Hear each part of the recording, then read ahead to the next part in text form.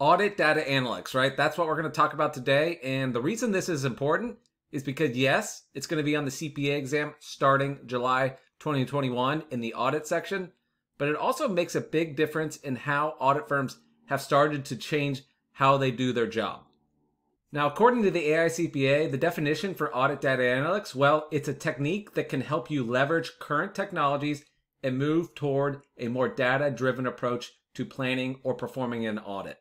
So what's this really saying, right? Because we need to understand what it really means. Well, it's basically saying that if you utilize the current data and analytic tools that are on the market today, right, such as Alteryx, Tableau, Power BI, Python, and there's several more that are emerging, right, then you'll be able to better analyze data and spot anomalies in the data, right?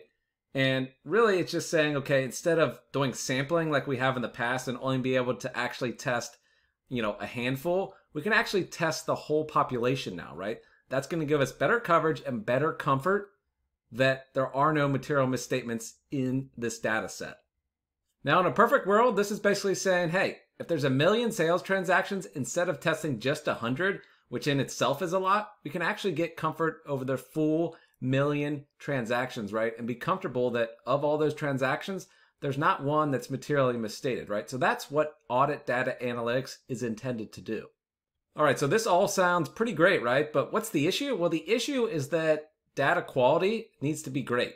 And for most clients, their data just isn't in good shape. Yeah, we have tools like Alteryx to help improve the quality of the data and get it ready for, analysis in Power BI or Tableau. But even then, most clients still don't have data that's good enough to actually manipulate in Alteryx. So while this is a focus for the firms, right, this is going to be a long approach to actually getting to where, the AICPA, the PCAOB want us to be in terms of audit data analytics. So at the end of the day, just think about what you could use those technology tools for to make your job simpler and more effective, right? So that is the mission, and that is what you should think about as we go forward. Now, for the CPA exam, it's going to be interesting to see exactly what type of material is tested, right? It's a big question mark for all of us, but we will get you prepared.